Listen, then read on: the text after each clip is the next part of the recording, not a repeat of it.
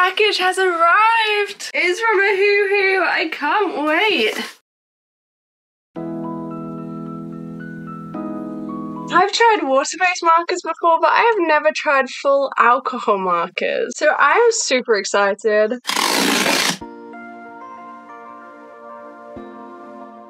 I was kindly sent this package by Ohuhu to test out their products. First up, we've got some black fine liners. There's 8 pens in this set, ranging from 0.05 to 1, with a fine brush marker too. According to the packaging, they are smooth, waterproof, quick drying with no smears, which is everything I look for in a fine liner. But I have been fooled before. This happened a while ago during my first 100 heads challenge, when I used watercolor with cheap waterproof fine liners and made a huge mess. They were not waterproof. The thing with fine liners is that they can easily be bad. I'm always a bit skeptical of pens since that experience. There's a chance they could bleed and separate, smudge, and not be waterproof. The packaging is sleek with good size options, but we need to thoroughly test them out to see if they're actually any good. Next up, they've sent a marker pad, which I'm super excited about. There's 60 sheets and the paper is 200 GSM. It's 225 centimeters by 210,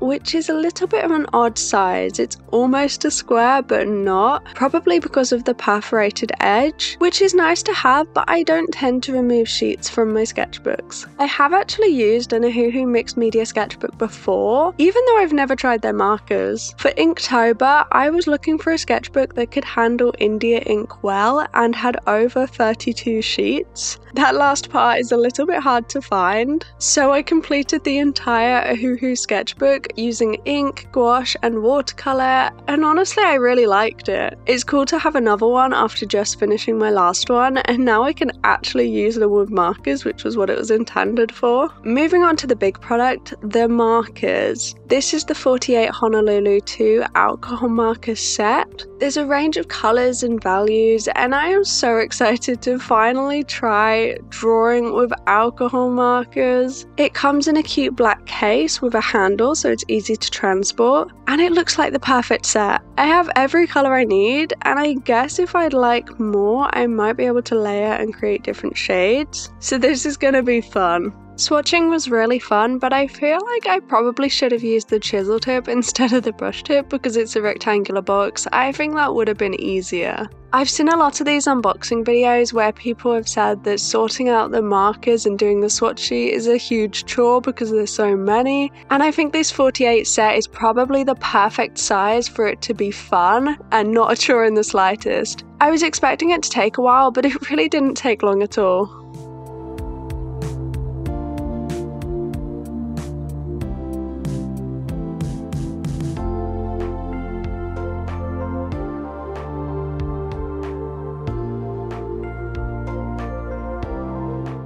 I finished the swatch cards, and how pretty do these look? I especially love all of the pinks and red tones. I'm going to be using these a lot. I did make a bit of a mistake. I accidentally got glass green and grass green the wrong way around. I kind of thought it was a typo because I couldn't find glass green, so it's a bit messy. The biggest thing I noticed while swatching is that whilst the cap doesn't match a lot of the colours perfectly, the actual colour tends to be darker than the cap. So that's something to bear in mind. And I got 2 extra transfer sheets, which is fantastic. I've been using these a lot lately for the Daily Doodle Diary Challenge. Okay, first things first, I am a complete beginner when it comes to alcohol markers. I have no clue how to use them. We'll be coming back to the first page later and hopefully putting a lovely drawing there. But first, I need to experiment. I need to practice and figure out how to use these markers.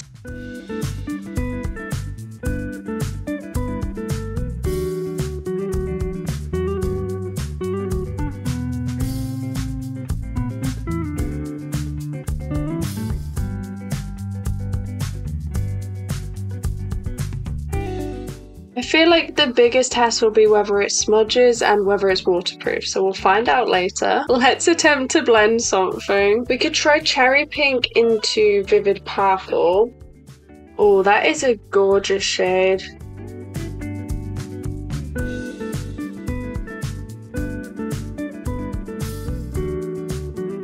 Oh no, this is gonna be a lot harder than I thought.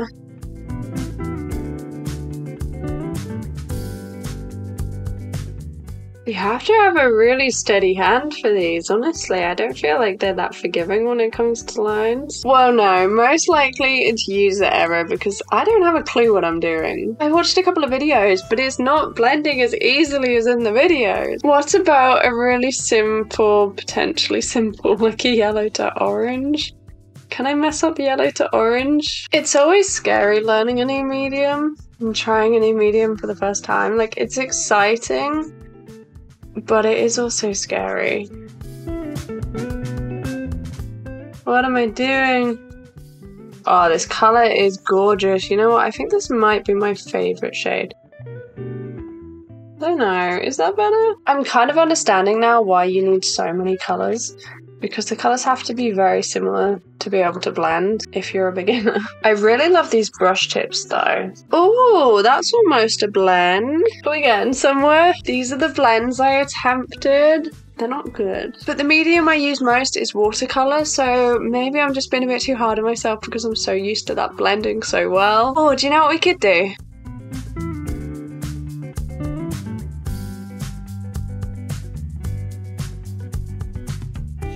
For a little practice piece, we could draw something for the Daily Doodle Diary challenge. If you're new here, it's an art challenge where I'm attempting to draw every single day of 2024. And so far, we've not missed a day. This isn't optimal paper, it's just lined paper. But I thought it'd be really fun to just draw something in there to practice, but we're not going to be able to get really good blends. If we could just ignore the weird little duck on the other page, that would be great. I'm thinking of doing just a really simple portrait. I found this picture on Pinterest that I thought would be really cute.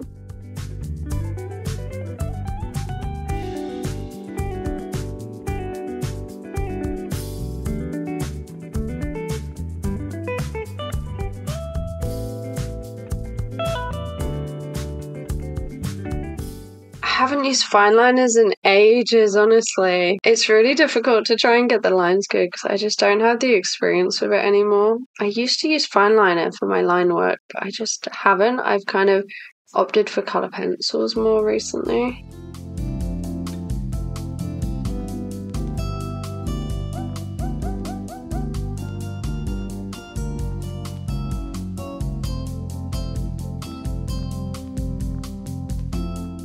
Alright, should we give this a go? I don't think there's any way these markers are going to blend on this lined paper. Oh, this is so scary. Well, so far the fine liners are holding up really well. I decided to leave the red lines of the colour pencil underneath because, I don't know, I feel like it looks kind of cool. Oh no, it's okay. I don't know. The lips, I might do quite pink and then just go over everything with the skin tone.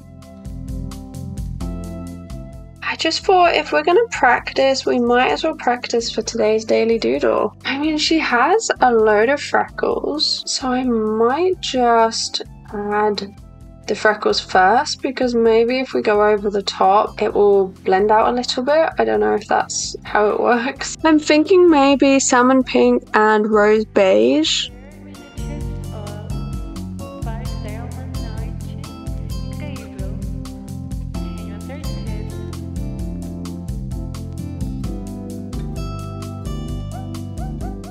Okay, she's a little bit orange. Oh, I've just noticed most of the pencil lines have gone actually.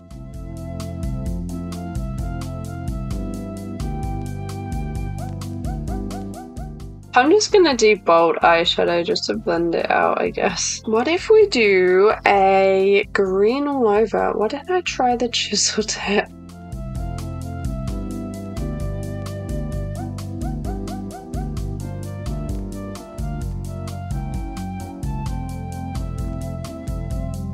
Oh, we could do emerald green, maybe.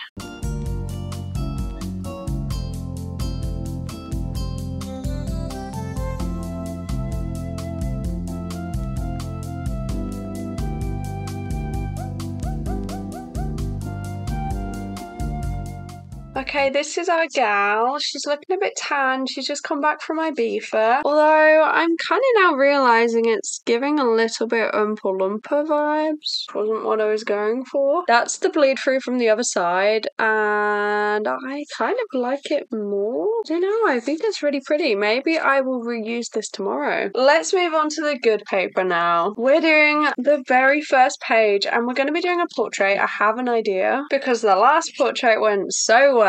I found this picture on Pinterest yesterday, and honestly, how cool does this look? I love the portrait. So the portrait's going to be here with like pink fluffy hair that looks like a cloud, and then the background's going to be like blue with white clouds with stars. It's gonna look super cute and pastel. That's the plan, but we might end up with another orange person. I'm gonna go grab some lunch first and then we'll come back and do this. Got my tea in a Christmas mug and I'm feeling refreshed. I'm going to be moving house soon, so I thought I'd just quickly show you my setup.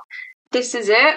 It's by a windowsill and I sit on a cushion, and this is where my back always hurts. This is vinyl and honestly this is amazing, and I love how light the videos look. Got a microphone, I've got my DSLR as well as the digital. This is the setup, and hopefully I'll have a desk in a few months, hopefully. I'm also super excited to decorate the house. It's going to be colourful, it's going to be bright, we're going to be hand painting a lot of things, and it's going to be really cool. I'm filming the move and that whole series will be coming soon. As for the idea that I had, I was thinking before going into this drawing, I know I'm probably just procrastinating, I'm going to draw some little heads and practice skin tones. Let's draw some ugly heads. That's kind of what we're going for. Here are the ugly asymmetrical heads. Eggs. I'm just gonna quickly try some things. I'm gonna try with a base layer, without a base layer, going into colours, doing the colours completely separate. We're just gonna try lots of different things here. It doesn't matter so much about the skin tone, but I would like to see how I can add the pink for blush and the blue for shadows. If it is like watercolour and that's what's done, I don't know if people just use different shades of brown or if they actually add blues and pinks. So I'm just gonna give it a go and see.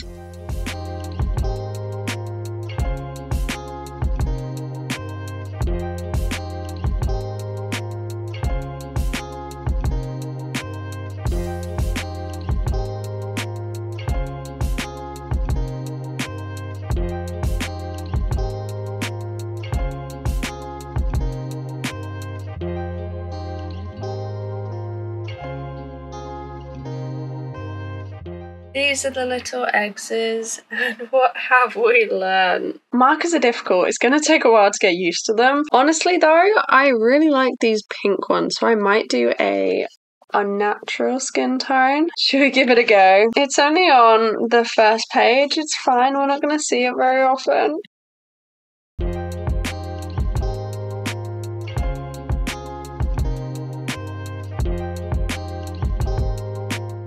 When I tell you that I've been nervous about this drawing for about a week, that's an understatement. I have this fear of creating art on the first page of a new sketchbook because what if it's bad? You have to look at it every single time you open it. I tried to conquer this fear when I filled my Cardi sketchbook with a portrait on the first page. That video will be down below. And honestly, it worked. I love that painting so much, and it's really satisfying to see it every time I use that sketchbook. But that doesn't make me any less scared going into this one. It's a new sketchbook. There's a pressure that the first page should be good. I mean, you don't want to open up a sketchbook and be reminded of a bad piece every single time. Plus, it's a brand new medium for me, so the chances of it going well are slim, especially with the orange girl we just created. That being said, this drawing is kind of shocking, especially when you remember that just 10 minutes before we drew an Oompa Loompa. I think you might be just as shocked as I am. I use fine liners for my line work every time I paint outside, so it's really important that I have pens that are both waterproof and smudge proof, since I mostly work with watercolour and I work quickly. I think these fine liners are as good as the Faber-Castell Pitt fine liners, and that's saying something. They've been my staple art supply since the very beginning, and I've since tested out these pens with watercolour and they are completely waterproof. For the price, I really wasn't expecting much. I mean, it's hard to get fine liners right, but they have, and they didn't smudge at all with the markers. I mean, I don't know how common that is, since I'm not familiar with alcohol markers, but if they can handle watercolour, I'm pretty sure they can stay put with any medium. Going into this drawing, I know I said I was going to make the skin tone pink. I kind of forgot and went straight in with yellow. It was a habit, I guess. So then I decided to make it bold but cohesive. In theory, the skin tone may be yellow, but if there's yellow in the hair and in the clouds, then it's an artistic choice. Top tip there, if the colour ever looks funky, just add more of that colour to the rest of the piece, and it might just tie it together. I'm saying that now whilst remembering a ton of pieces I didn't do this for, and how that might have actually worked. Sometimes with watercolour, it can cover the fine liner up and you need to go over it again, so that's what I was expecting. And honestly, I'm really surprised that these markers are somehow more transparent than watercolour. Like, I didn't need to go over the fine liner at all, which made the whole process easy and quite relaxing, really. Considering the earlier attempts, I'm really surprised that I felt at ease with this drawing. It's always good to practice before trying to create something, and I think that did really help. I think you should experiment and explore and see what you can do. Obviously, the paper is better than the diary that I'm drawing in, like a million times better, so I did notice that and I thought that was interesting. So that obviously helped. Something I did notice about the paper and thought was interesting is that the paper is very smooth. The only noticeable difference between my last pad and this one is that this one is a marker pad whilst the last one was mixed media. The paper feels really nice to draw on. It's probably the smoothest paper that I own. I'm not really able to compare these Ohuhu markers to any others since I've only really tried water-based and mixed brush markers. This is my first alcohol marker set. I noticed that the smell is far better than Sharpies. I remember using them at school and everyone getting headaches because the smell was so bad. I used these markers for the entire day and the smell wasn't a problem. I think the biggest find though was just how much these markers look like watercolour. I always thought markers were kind of solid, streaky blocks of bright colours, sort of like the brush markers that I've used before on this channel. And honestly, I was so surprised to see that they actually have a watercolour kind of look to them, but especially some of the lighter shades, they look like they could easily be watercolour. Even in the first layer, there's hardly any lines. I'm sure it's possible to create amazing blends, but that's going to take a little bit more practice. This is a first attempt, so there's a lot of room for improvement.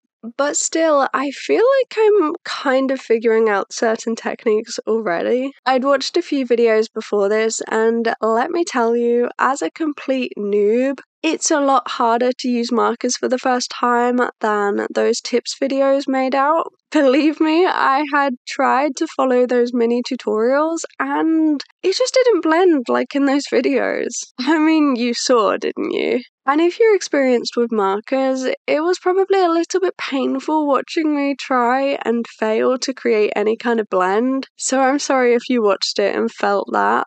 These things take time, and I think it's important to show that. In theory, I could have opened the markers, used them for a week off camera, and then popped back to create the first drawing. But that's not realistic. It's a brand new medium, and this is reality. It takes several pages to figure out the basics, and several more drawings before you feel like you've actually got the hang of it. That's completely normal, and I think that's important. So that's why you saw me create some really bad doodles. But you know what? I think with this final drawing, I've redeemed myself.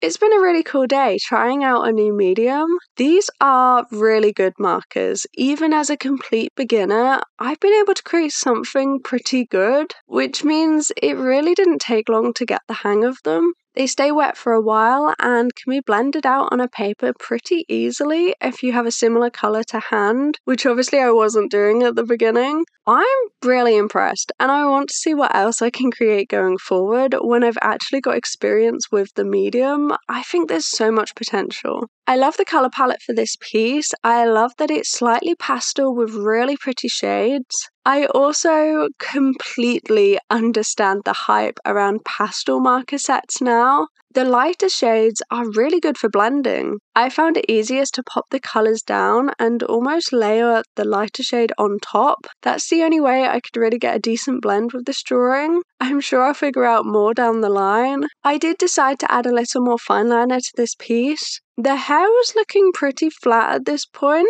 and I think this was a fantastic decision, if I do say so myself.